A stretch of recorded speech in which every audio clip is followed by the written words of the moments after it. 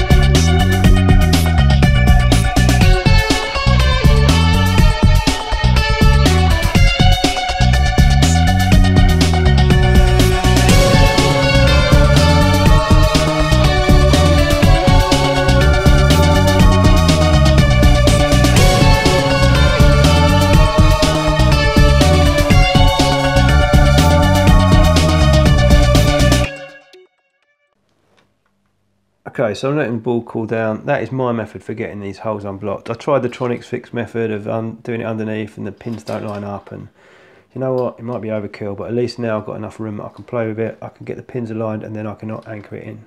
So now that the holes are unblocked, we can just literally put it in like that. And by the way, if you're going to do anything like that on a table, use some heat tape. It went through 2 layers of that. If you can't get it to line up, which I couldn't, it was over to one side, then what I've done is I've just literally bent out the legs, like these support legs on the side opposite to the side I want it to go, and what that's doing is it's pushing it along.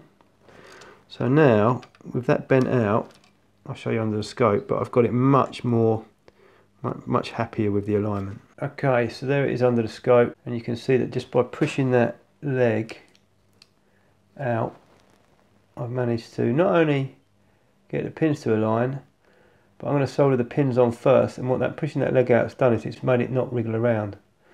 So I put a bit of blue tack each side and just solder that in.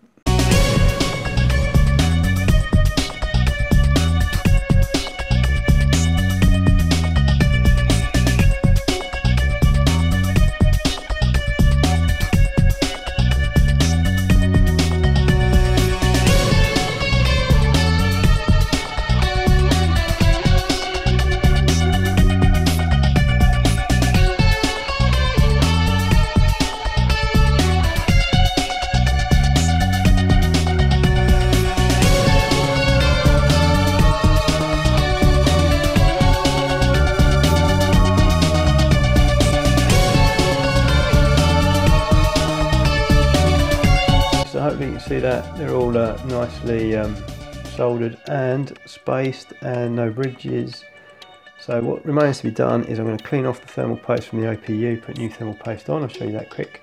And then I've already cleaned out the power supply with compressed air. It was minging, but I've just blown compressed air through it, blown compressed air through the fan, clean the fan. I will take apart the Blu Ray drive and just clean the rollers, then we'll put it all back together and see if it works.